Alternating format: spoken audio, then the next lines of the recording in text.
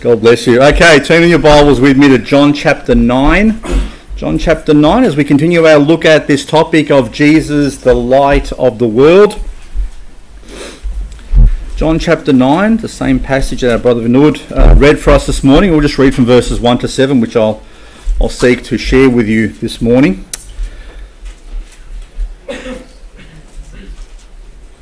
John chapter 9, verse 1. And as Jesus passed by, he saw a man which was blind from his birth. And his disciples asked him, saying, Master, who did sin, this man or his parents, that he was born blind? Jesus answered, Neither had this man sinned nor his parents, but that the works of God should be made manifest in him. I must work the works of him that sent me while it is day. The night cometh when no man can work. As long as I am in the world, I am the light of the world. And when he had thus spoken, he spat on the ground and made clay of the spittle, and he anointed the eyes of the man with the clay, and said unto him, Go, wash in the pool of Siloam, which is by interpretation sent. He went his way therefore, and washed, and came seeing. Let's go to the Lord in prayer. We'll commit this time to him. Our gracious God and Heavenly Father, we thank you once again for this precious word that we can hold in our own hands.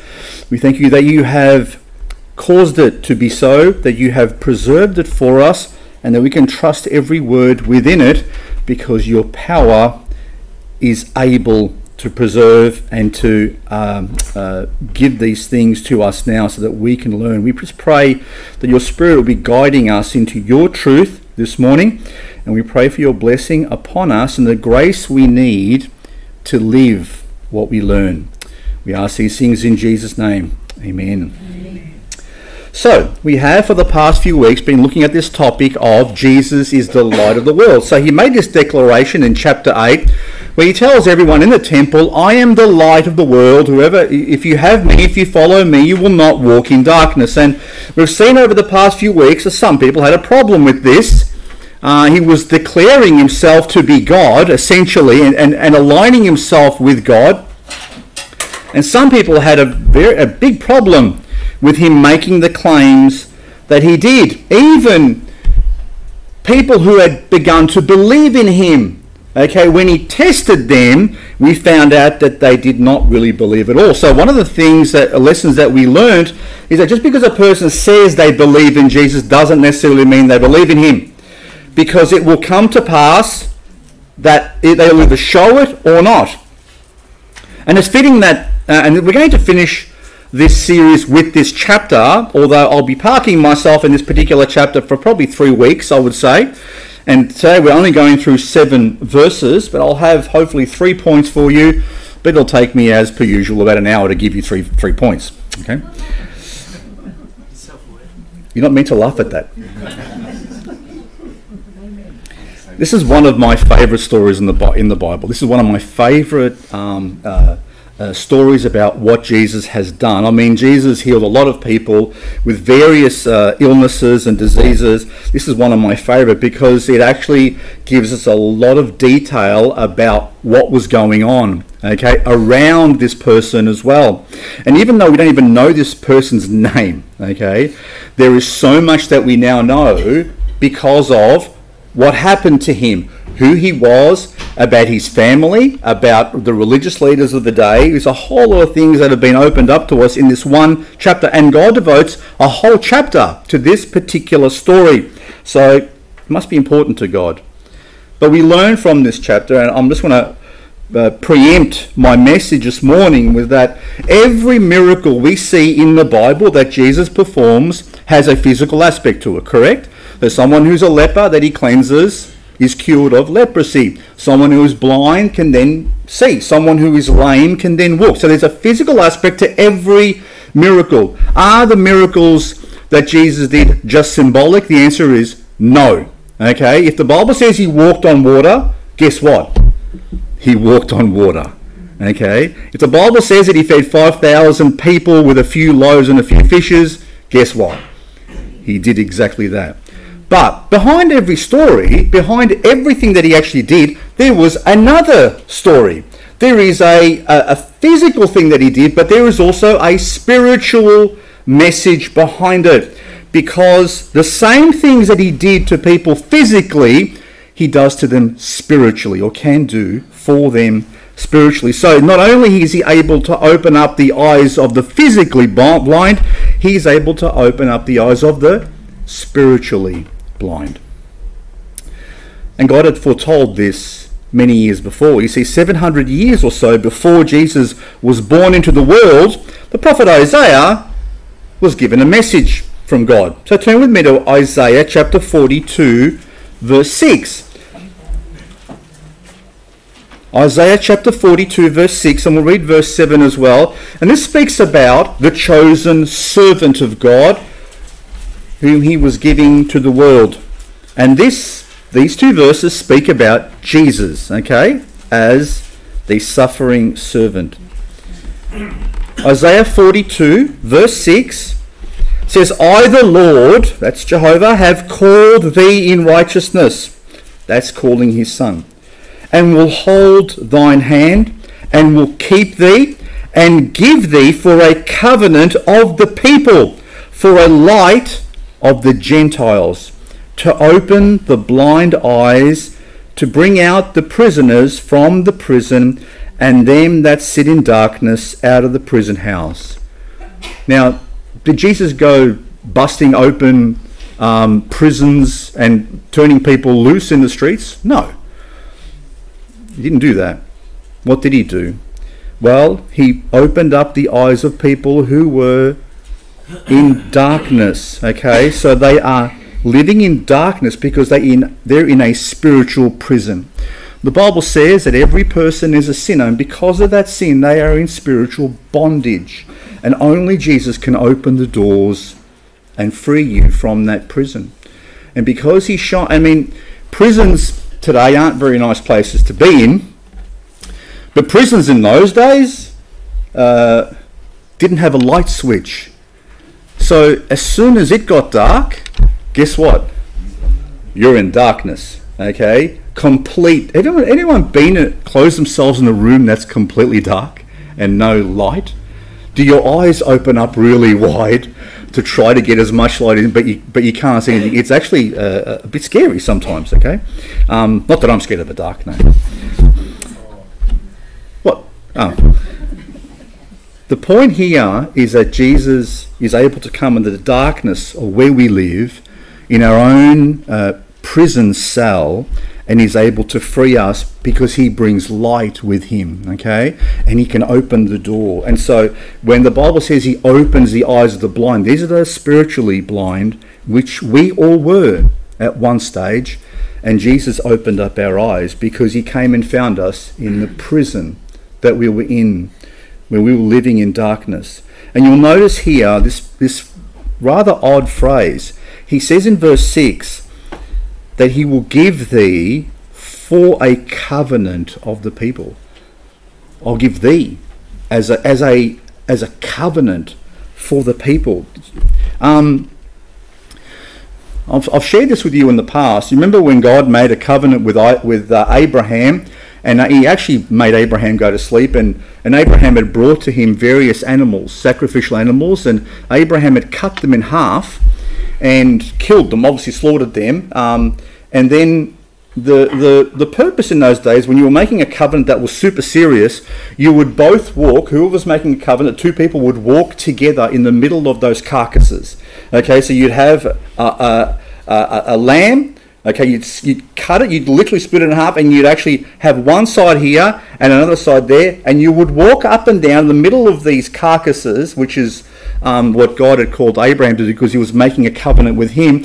Instead, in this particular case, Abraham saw a light that went in between, like a flaming torch that went in between, and God was saying, you don't have to walk here. This is me who's making a covenant with you. Okay, and the purpose of that is when you're walking in the middle of all this blood, okay, and guts, okay, the thing is, the thing you're trying to say is, if I don't keep my side of the bargain here, may this happen to me.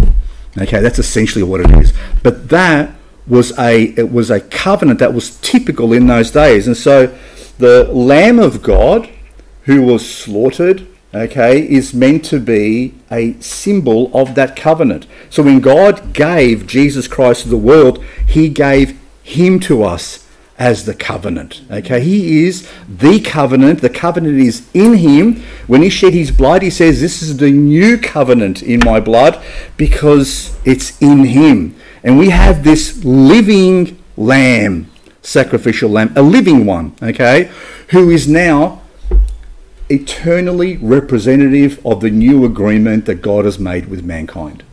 Okay? And so we have this wonderful agreement between God and us, which is salvation by grace through faith, and that covenant is in his Son Jesus. Okay? So this promise that God made to mankind, that he would send his servant into the world to be the new covenant and to open up the eyes of the blind who were prisoners in their cells, is something that has happened to most of us here, I suspect. Okay? So if you've come to put your faith in Jesus, that's what's happened to you. Your eyes have been opened, you've been set free from the bondage of sin and death and the consequence of sin and death, and you no longer need to live in there anymore. Okay? You need to live a free life, and that freedom comes only in Jesus and when we keep our eyes on him. But I want to go back now to our story. Okay, I want to read the first 3 verses in John chapter 9, because that was my introduction.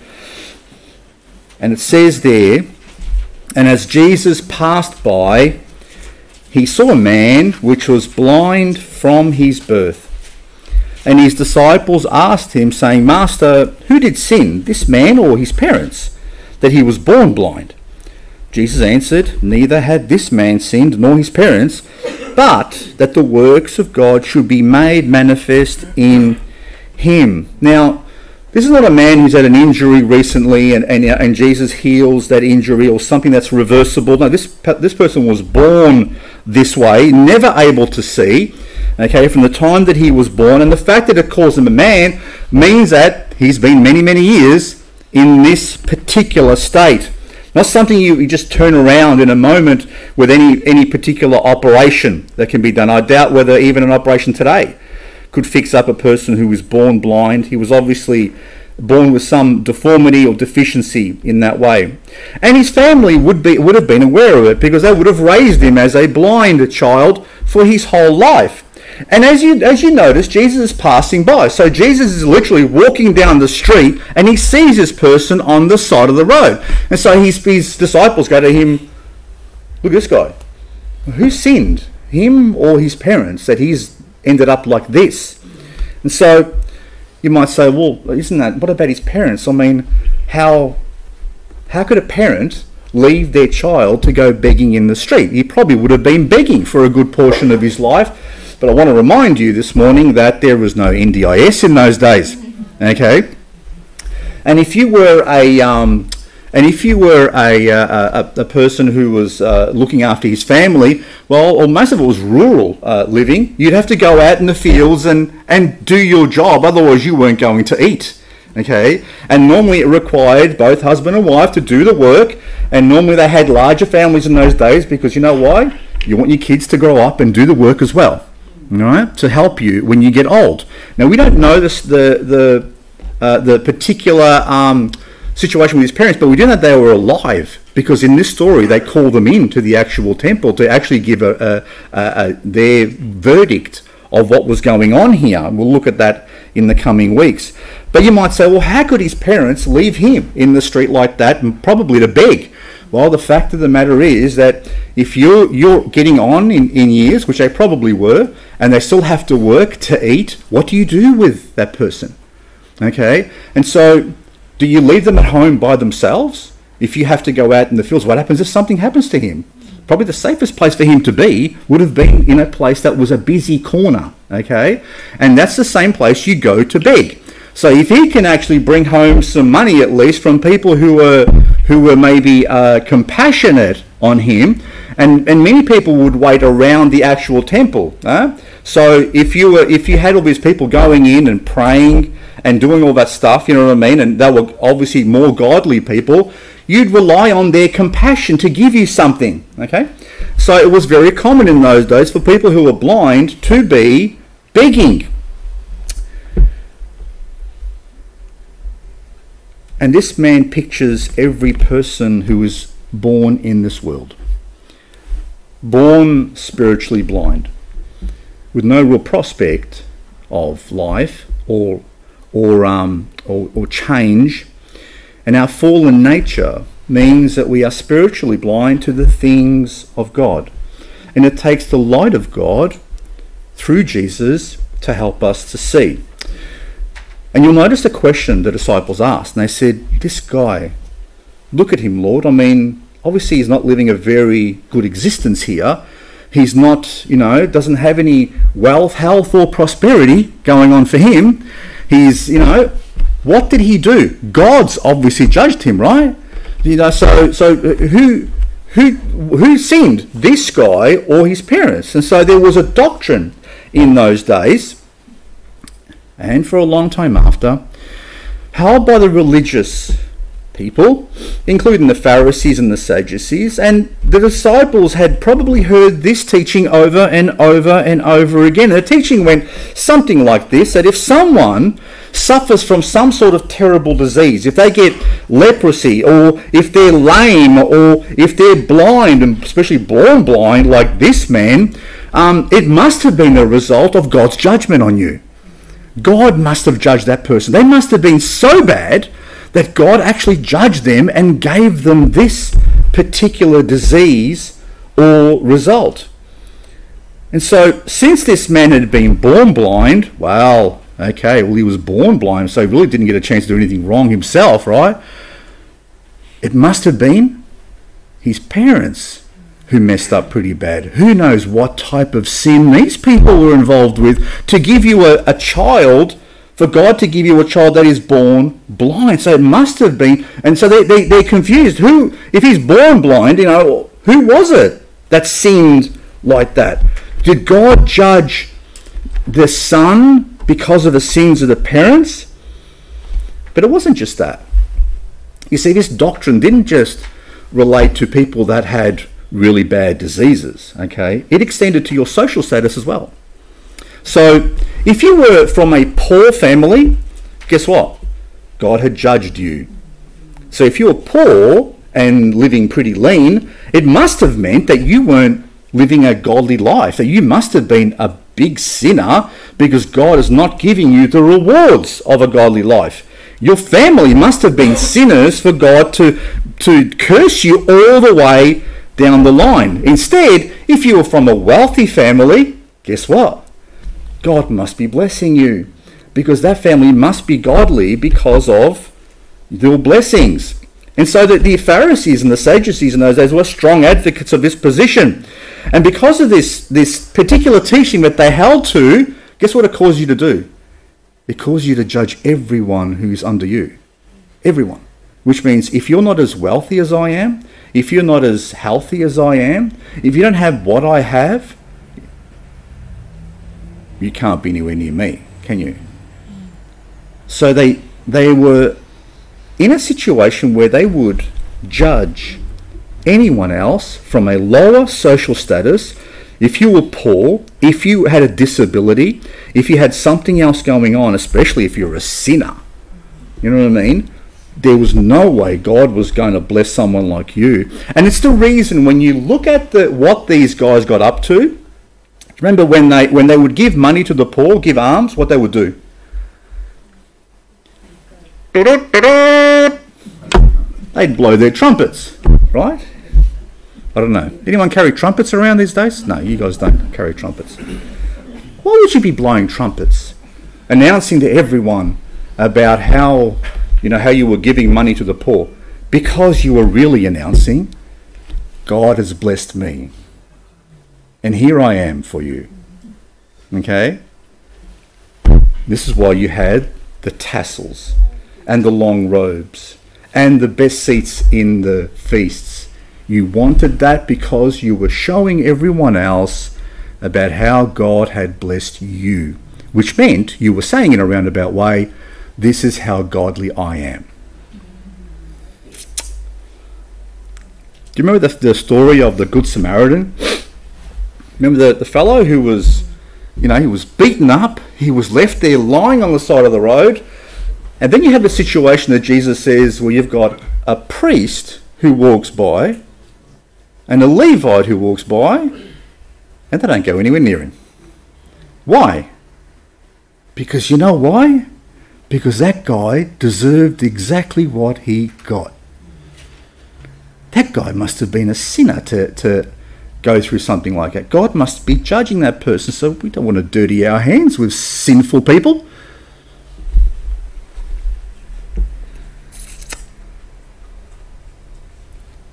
When bad things happened to people around them, they looked at it as God's judgment on those people. And instead of having compassion, it caused them to judge them even more.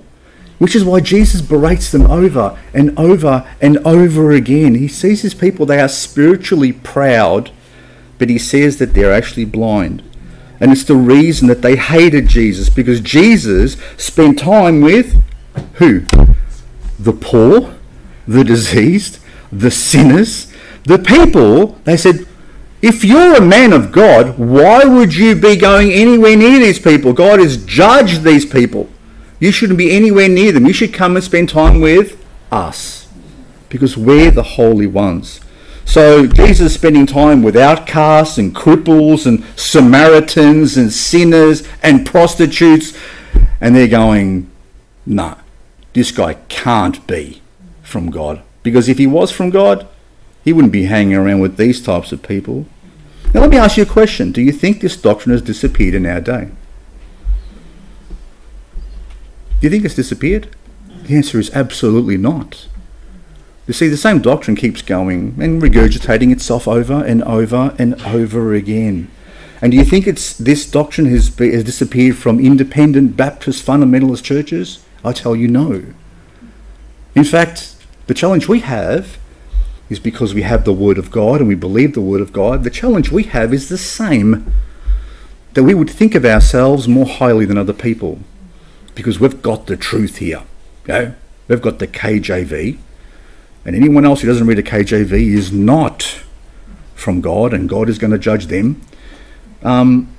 We have to be very, very mindful of our attitude towards people around us, because this doctrine has not disappeared in our day. There are many who judge other people, okay, who call themselves Christians, and they'll judge you by what happens to you. Okay, they'll judge you by the choices you've made in life, by your social status, by how well you're dressed, by how much money you have, your standing in the church and within your community. We need to be very careful of this. Some, in our circles even go so far as to judge people as to whether they're worthy to hear the gospel or not. Okay? So they'll even say that that person is such a sinner that they are not worthy for me to share the gospel with them. All right? And I think some of you probably know what I'm talking about already. This is the highest form of Pharisaism and hypocrisy, as they believe they're justified to withhold the light of the gospel from someone because they are not worthy of it, but that means they were. Okay? I am worthy for God to give me the light and for me to accept the light, but for me to share that light with someone else, maybe they're a Muslim, maybe there's someone who says they're gay. No, I can't go to that person. God's judged that person, therefore I choose to withhold the gospel from them because they're not worthy of it. Now let me tell you, ask you what's the difference. Is there a difference? There is none. There is none at all. Because the moment we begin to prejudge people based on their social status or their sin or the type of life they live, then we are playing God and not the Christian. And this is where Jesus sheds light on this commonly held view in his day. Who had sinned? I mean, who was the one that sinned so bad that this guy was blind, sitting on a side of a road, asking for money from people? Who was it, Lord? And he says in verse 3, neither had this man sinned, nor his parents, but that the works of God should be made manifest in him. Now, is Jesus saying here that this guy's never sinned? Well, that's impossible, because the Bible says, for all have sinned, okay? So, what's he saying? Well, he's saying that this guy hasn't sinned more than anyone else, really, or has done something so atrocious and so heinous that God would intervene and judge him in this particular way. And now Jesus opens up a whole new possibility here, okay? That this man, who was looked on by the Pharisees and the Sadducees and the scribes and the lawyers as a sinner, not to be touched, was actually a vessel in which the works of God were going to be made manifest. That he was there, an empty vessel, ready for God to fill with his grace. This is the opportunity, Jesus is saying, that God will be glorified in this man, and God will reveal himself through this man. Now, wow, that's a huge thought when you think of it, okay? And I wonder if we all thought like this when the Lord brings someone in our life that is not like us, who doesn't dress like us, who doesn't speak like us, who isn't the good old-fashioned Baptist, who doesn't behave like us. Maybe if we looked at that person and said, that person's a vessel in which God can pour his grace in and be glorified in, maybe that would change the way we respond to people who are different to us. Because God can raise the dead. God can do anything. And if there's an opportunity for God to do a miracle here, the question is really going to be, because Jesus is going to do the works of his Father, the question for us is, will we? Are we going to get our hands dirty? Are we going to be the type of people who says, no, I'm going to go to that person, or I'm going to spend time with that person? Because God, this is an opportunity for God to be glorified. Turn to Matthew chapter 9 with me for a moment. Matthew chapter 9 verse 10.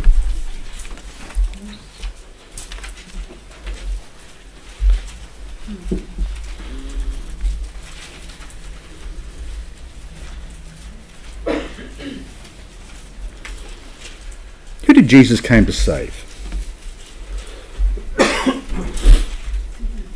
Matthew chapter 9 verse 10. And it came to pass, as Jesus sat at meat in the house, behold, many publicans and sinners came and sat down with him and his disciples. Now, just to stop there just for a moment. Okay, so what's going on here? So, Jesus has just called Matthew, the tax collector, who's sitting in a booth collecting taxes for the government. And these people were despised by the Jews because they were collecting for also the Romans and that, and they were often people who were ripping people off. So if you owed them 10 shekel, they would say, you owe me 15, and they would pocket the rest, okay? And then they were doubly despised because they were, most of them, dishonest, and the other one, they were making a percentage on everything. So the government would actually contract out the tax system. Does that make sense? Okay, so the people collecting taxes were contractors, and that's how they made their money, okay? And so they would often do things that were wrong because there probably wasn't the same amount of accountability in those days. But anyway, they were hated. So Jesus comes to Matthew and says, come and follow me. And Matthew gets up and says, all right, I'm done with this. I'm going to follow him. And he begins to follow Jesus. Now, guess who most of Matthew's mates would have been? Other tax collectors, okay? Other publicans, they're called publicans, okay? So Matthew decides to put a feast on for Jesus and his disciples at his house. And so he invites them, Jesus, I want you to come to my house. Come and bring all you. I'm going to choose to follow you. I believe in you. So he brings the whole lot over to his house, and guess what he does? He invites along all his buddies. All his taxpayer buddies, or whatever they're called. Not taxpayers, they were tax receivers. And sinners that they were commonly spending time with. You see, these people weren't spending time with the Pharisees and Sadducees and the scribes. These weren't the guys who would go into the temple every day and get their Bible lesson for the morning and go off to work. No, these guys who were probably living very much on the edge of anything that might have been called religious in those days. And so now all of a sudden you got Jesus, his disciples, and a whole lot of sinners all having lunch or dinner together, right? Probably it was lunch. And so look at verse 11. So when the Pharisees saw it, they said unto his disciples, why eateth your master with publicans and sinners? And when Jesus heard that, he said unto them, they that be whole need not a physician, but they that are sick. But go ye, and learn what that meaneth. I will have mercy and not sacrifice, for I am not come to call the righteous, but sinners to repentance. Why was Jesus sent into the world? To save sinners. And the sinners that he saved were the sinners who recognized themselves as sinners. Because those who thought they were so good and so righteous, they looked at everyone else, you know what? They didn't think they needed Jesus.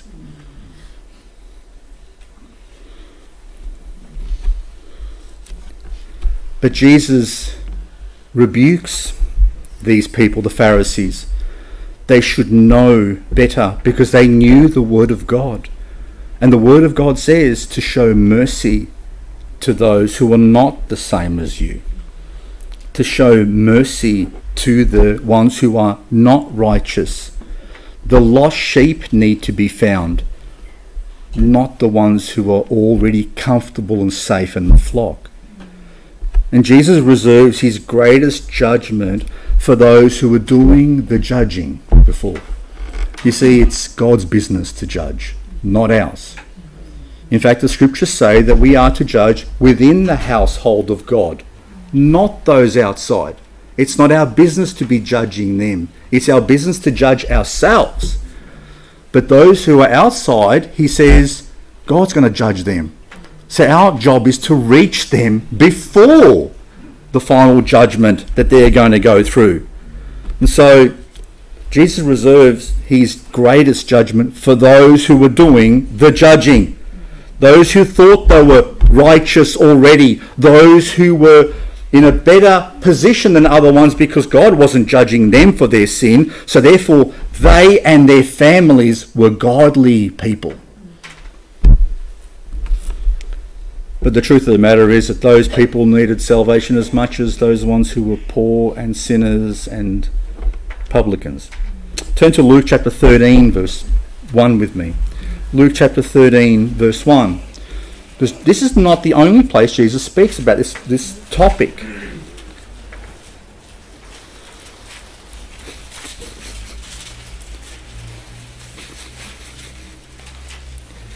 Luke chapter 13, verse 1.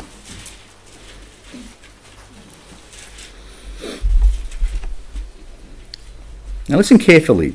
There were present at that season some that told him, that's Jesus, of the Galileans, whose blood Pilate had mingled with their sacrifices. He killed them and then mixed up their blood with their sacrifices. And Jesus answering said unto them, that's surely the judgment of God, right? And Jesus answering said unto them, suppose ye that these Galileans were sinners above all the Galileans, because they suffered such things? I tell you, nay. But except ye repent, ye shall all likewise perish. Or those 18 upon whom the tower of Siloam fell and slew them, think ye that they were sinners above all men that dwelt in Jerusalem? I tell you, nay. Except ye repent, ye shall all likewise perish. So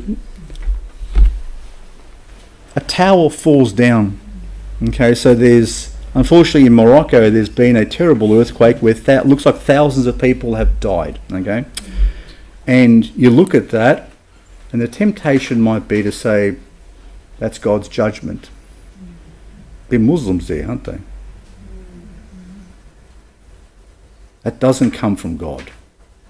That thought comes from the devil. That thought comes from the flesh. And Jesus is saying there's a particular tower in Jerusalem that fell at the pool of Siloam, that fell and killed 18 people. I'm sure it would have been like an urban legend, okay, about, these guys who were sitting there. They must have been bad guys. They must have been such bad people that God would cause a tower to fall and crush them to death. And Jesus is saying to them, oh, do you think that those guys are worse than all the other ones? Because that happened to them. No. But unless you all repent, you're all going to perish. He doesn't mince his words. And he's telling them, don't think you're better than anyone else. Don't think you're better than other people. Don't think that you are worthy because you got saved, or because you know the truth, or because you have the word of God, or because you might be better off financially or with your health, that you are somehow more worthy of God's grace than someone else. When you see someone trapped in a lifestyle of sin, show them the same mercy that God has shown you. It is not our job to judge people in this world. Not our job at all. We are called to judge ourselves and to declare the gospel to those who are living in the bondage of darkness, who are locked in a prison by their sin and by an evil adversary that we all have if we are believers. And we need to believe that despite whatever they're doing in their life, that God can save the worst sinner. Or do you think that if someone like Daniel Andrews chose tomorrow to actually start killing Christians, that would put him beyond the grace of God? You've all gone quiet. Because I know a number of you already find this man quite distasteful, okay? That he is actually, principally, he's actually opposed to Christianity, okay? He's very progressive with his thoughts, okay? He may have even included and introduced laws that are contrary to Christians. Yeah, I get that. And hasn't killed any Christians so far, right? I remember a particular man who was a Pharisee who went around killing Christians, who went around actually pulling them out of their houses and making sure that they were stoned and thrown into prison. That fellow was called Saul. And God saved him, and we are blessed because God saved a sinner like Saul. So we need to be careful about who we prejudge, okay? Because God can save the worst sinner and take out of prison those who are living in complete darkness. So which brings us to verse 4 and 5. John chapter 9, verse 4 and 5. And this is what Jesus says. He says, I must work the works of him that sent me, while it is day. The night cometh when no man can work. As long as I am in the world, I am the light of the world. You know, pointing someone to Christ brings them light, shows them the light, and they can see things they'd maybe never seen before. The truth of Jesus is the very thing that opens up the eyes of those who are spiritually blind. And as long as he says he was in the world, he says he was the light of the world. But what did he mean by the night cometh when no man can work? What does that actually mean? When he says, while I'm in the world, I am the light of the world. Okay. But there's going to come night soon when no man can actually work. The reason there was day at all in the world is because Jesus was the light of the world and he was in the world. Okay? The reason there was day. So Jesus is saying you work during the day. You can't work during the night. Okay? And while Jesus was in the world, work could be done because he is the light of the actual world. And who was doing the work? He was. He is fulfilling the works of God. And so Jesus was called to work until the night came. And so the analogy here is that in those days, and we have quite a different lifestyle to what they had in those days. Do you agree with me? Very different. People are the same, but the lifestyle's different, all right? At night, who will go home? What time does it get dark now?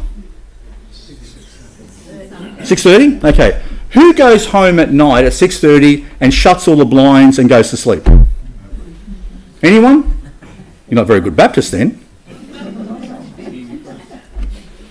Who gets up as soon as the sun rises? Anyone here? Well, we have one over here in the corner. He put his hand half up. Okay. The reason we live very different lives to those who were living in those days is because we have something called electricity. Okay? And so we have switches all around our house, and you can go into your home and you can turn a light on and you can stay up to whatever time you like. You can read, you can watch TV, you can do whatever it is while it's completely dark outside. But what did a person do in Jesus' day? No electricity. The best you can have is maybe a candle or a lamp that gave you. Have you ever tried to be in a room like this with a candle? You can't get much done, can you? Okay? So I want you to think about when they would do all their work in those days. Well, they did it from the time the sun went up to the time the sun went down. And when the sun went down, no one's working. Okay? Work is over. You're at home with your family and you're probably getting ready for bed, for sleep, okay, for the next day. So we live very different lives, and that's exactly what Jesus is speaking about here. He's saying when night comes, no one works when night comes. But what night is he actually talking about? If he's the light of the world, when was the light just extinguished?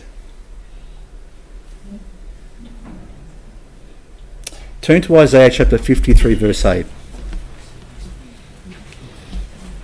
Isaiah chapter 53, verse 8.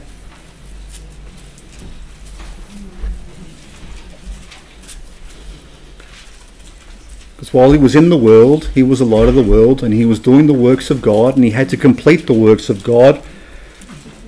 But when did night come? And Isaiah chapter 53 verse 8 says, "He was taken from prison and from judgment, and who shall declare his generation? For he was cut off out of the land of the living, for the transgression of my people was he stricken." What happened? Who's he speaking about here? That's Jesus. What's the saying happened to him? He was cut off out of the land of the living. Okay? Now I want you to turn to John chapter 12 with me for a moment.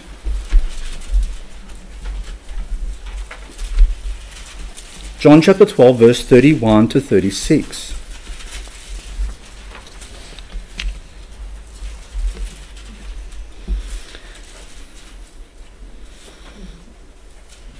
Okay, so Jesus is cut off in the land of the living when he dies. John 12:31 says, "Now is the judgment of this world. Now shall the prince of this world be cast out. And I, if I be lifted up from the earth, will draw all men to me." This he said, signifying what death he should die. What was that death? Crucifixion. The people answered him, "We have heard out of the law that Christ abideth forever. And how sayest thou, the Son of Man must be lifted up? Who is this Son of Man?" So they were saying to him, "Hang on, but we've heard that the Messiah is meant to live forever. He's going to be abiding with us forever. What do you mean he's going to be lifted up and crucified?" They knew what he was talking about, because that was probably a phrase they would use in those days. There's another one lifted up. There's another one lifted up. They knew that phrase. And they said, "How can you say that he's going to be lifted up? Who is this guy that you talk? Who is the Son of Man?" Verse 35. "And Jesus said unto them, Yet a little while is the light with you. walk while ye have the light, lest darkness come upon you. For he that walketh in darkness knoweth not whither he goeth. While ye have the light," that's him, "believe in the light, that ye may be the children of light." These things spake Jesus, and departed, and did hide himself from them. What's it saying here? Jesus saying, yet, verse 35, "Yet a little while the light is with you." A little while? Yeah, a little while. The light was with them for only a short time. And there was coming a day when that light would be extinguished, and it would be held up, and it would be snuffed out on a cross. And that is when darkness came. Look at John 13:26 now. Look at John, Jesus telling them, the light's only with you for a little while longer. Walk in the light. Make the decision to believe in the light. John 13:26 says, Jesus answered, "He it is to whom I shall give a sop." He's speaking about Judas, who is about to betray him. "When I have dipped it." And when he had dipped the sop, he gave it to Judas Iscariot, the son of Simon. And after the sop, Satan entered into him. Then said Jesus unto them, "That thou doest, do quickly." And no man at the table knew for what intent he spake this unto him. For some of them thought, because Judas had the bag, which means he was a treasurer, that Jesus had said unto him, "Buy those things that we have need of against the feast," or that he should give something to the poor. Verse 30, "He then, having received the sop, went immediately out." How does your Bible verse finish? "And it was night." The devil had entered Judas Iscariot. Night was falling. And the devil was, his master plan, which was to kill the Son of God, was now in full effect. Okay? His strategy to use Judas to betray Jesus, so that he would be given to the Romans and that Jesus would be crucified on the cross, was now all coming to pass, and Jesus was allowing it to happen. He didn't resist it, he just allowed it to all happen. You see, Jesus had completed all the works that God had sent him.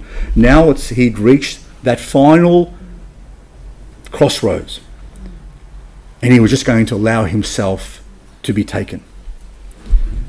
And so Luke 22:52. Actually, turn with me there. Luke 22:52.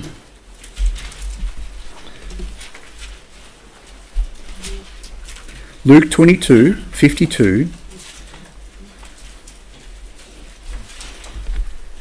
Night had fallen.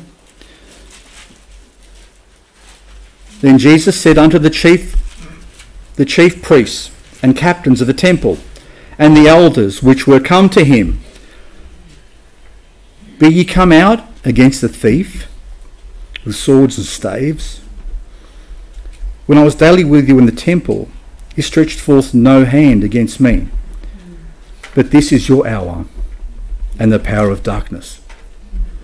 You see, darkness was descending. And look at Luke 23:44.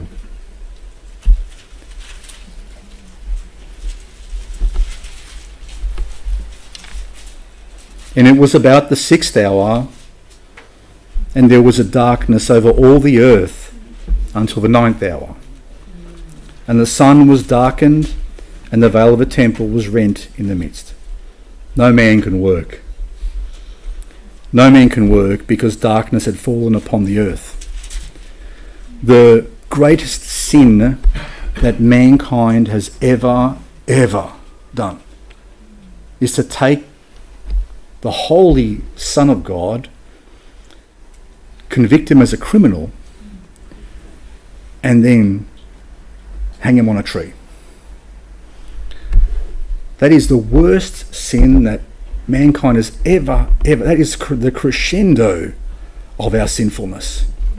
I mean, we look at that in hindsight now, we say what a wonderful thing God did for us. But from our perspective, There is nothing worse that we could have ever done than to kill the only perfect thing in the world and to call him the worst of us. No man can work. Jesus' work was complete. He had been betrayed. His disciples, you remember, weren't working. They ran. They were scattered. They were fearful without their master. The devil seemingly triumphant. Night had fallen across the world. The power of darkness had made its greatest and final push. And now the light was about to be extinguished. Let me remind all of you that each of us has been given a certain amount of time to do the works that God has asked for us to do. Only a small time. Some of you may think you have plenty of time, but we don't know. But God, the Bible says, has pre-prepared for us works that we should walk in them. Now, Jesus did that perfectly. We don't. We fail. But we only have one day to work. Take your day. Do the works that God has called you to do. Don't throw away the opportunity that you have, because one day night will fall on you as well. When you can't work. When you can't do any more. Well, whatever you've done here, you will take with you into eternity. And there's no chance to change things after that. Don't squander the precious day that you have, because Jesus' light is shining inside you. When God takes you home, there is no more time for work. Work, and work hard. Because there's nothing we're going to take into eternity other than what we've given him and what he's given us. And I want to close with these last two verses. Go back to John 9, 6 and 7 as we look at just finally this miracle that he did.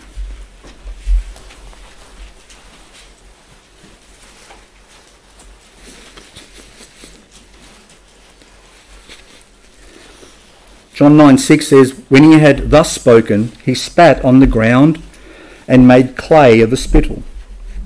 And he anointed the eyes of the blind man with the clay, and said unto him, Go, wash in the pool of Siloam, which is by interpretation sent. He went his way therefore and washed, and came seeing. Praise God. No. Isn't that an unusual thing?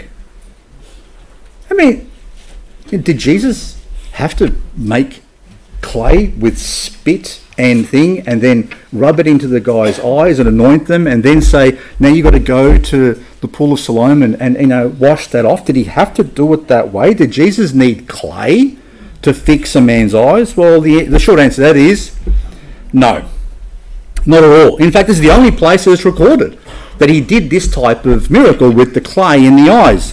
In fact, other places he doesn't do that at all. He just touches their eyes and they're immediately healed. I mean, Jesus could take a fellow who had leprosy, probably limbs falling off, and just touch him, and all of a sudden all his skin is brand new again, like a baby's skin. So did he need that? Well, the obvious answer to that is no, because he'd heal other people in different ways. But there is other story about Jesus healing blind people. Remember, before we look at this particular passage, remember, every miracle that Jesus does has a deeper spiritual truth to it, okay?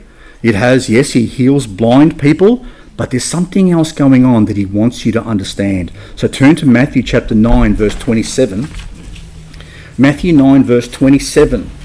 This is another story about Jesus healing people, and you're going to notice a difference here.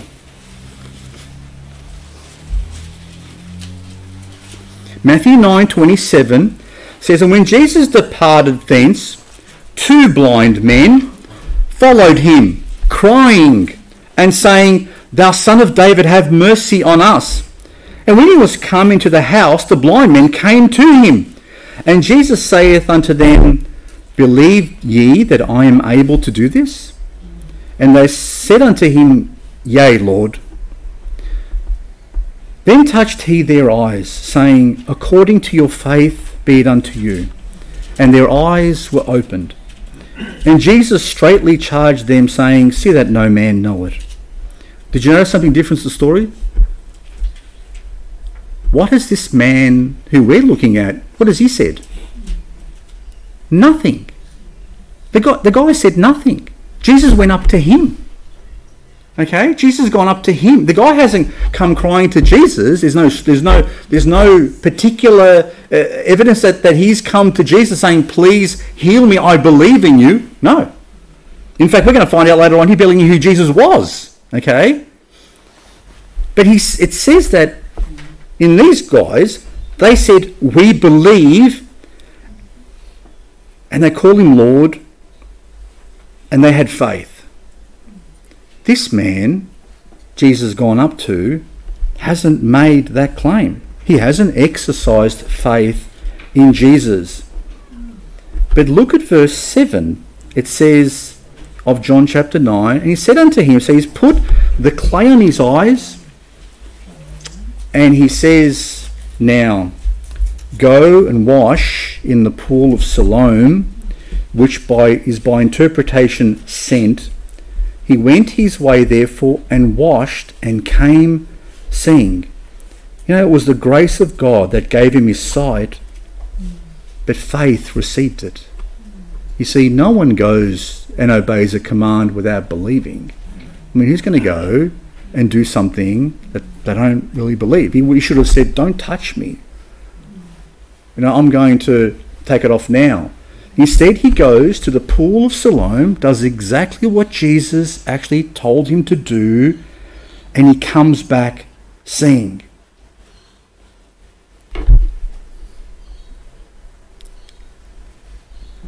He sent him to a pool where he washed, and that pool was called Sent. So he sent him to the Sent to wash and receive his sight. Who do you think that's picturing? It pictures him. The story is all about him. You see, he sent him to a pool. Who's the sent one? It's Christ, whom God sent into this world. And where do we get washed? With him, by his blood. Who gives us our sight? He does. You see, the picture is of a person who is born again. The Bible tells us in John chapter 3, and you should be able to finish this verse off. Jesus answered and said unto him, verily, verily, I say unto thee, except a man be born again, he cannot see the kingdom of God. He cannot see it.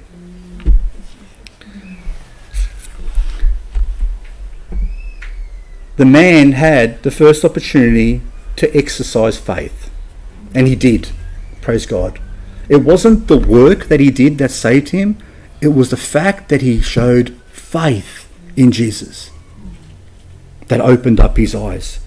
And it was the grace of Jesus to give him something that was there, but he had to take it by faith and to receive it. The Bible tells us that we are saved by grace through faith. God pours out his grace all the time.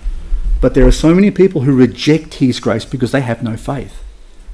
It's faith that receives the grace of God. And this man received the grace that Jesus gave him. But in contrast to this, as we've seen at the beginning of this sermon, there is an opposite view. I'm going to close with this passage. Romans chapter 3, verse 17 and 18. Because salvation by grace through faith in Jesus and Jesus alone is the message we preach. But you can even take that and turn it into religion. Look at what Jesus says to the church of Laodicea. All right? The church of Laodicea. Revelation 3:17. Because thou sayest, I want you to think of the Pharisees as I'm reading this to you, okay? And those who were condemning the blind man as someone who God had judged and condemning people who weren't the same as them, I want you to think of them. Because Revelation 3:17. Because thou sayest, I am rich, and increased with goods, and have need of nothing, and knowest not that thou art wretched and miserable and poor and blind and naked. I counsel thee to buy of me gold tried in the fire, that thou mayest be rich, and white raiment, that thou mayest be clothed, and that the shame of thy nakedness do not appear. And anoint thine eyes with eye salve, that thou mayest see. Do you see what the church of Laodicea was saying about itself? They were rich, didn't need anything else. That's exactly what the Pharisees were saying when Jesus arrived. We're rich, we've got everything, God has already blessed us, obviously we're good enough. Why would we need you? Get out of the way, because we don't need you. The Laodiceans believed that they were rich, had plenty of goods and didn't need anything, and they had fallen into the same trap that the Pharisees had fallen into, who thought they were better. But Jesus says they needed true riches, riches in Christ. They needed white raiment, white clothes, which is the righteousness of Christ. They needed the truth of the gospel, which is the light of Christ. They needed their eyes opened, whom only Christ can open. Religion can keep you blind to God's truths. Yes, we are born spiritually blind, but religion will trap you just as well as not even believing in God at all. Okay? As we read the scriptures, the Bible says that God offers riches in Christ, righteousness of Christ, and to have your eyes opened up by Christ. So this morning, if there is any here who has not received those things in Christ, if the question is, are you following a religion? Are you following some sort of a system? Do you think yourself that you don't need the forgiveness of God and the mercy of God and the grace of God to save you? If you are, then I would beg you and implore you to reconsider. Turn to Christ. Have your eyes opened to the truth and receive him as your Saviour today. And for those of us who are saved, beware lest we fall into the same trap that the Pharisees did. Let's judge righteously, but let's reach those people who are living in darkness for his glory. God bless you. Thank you.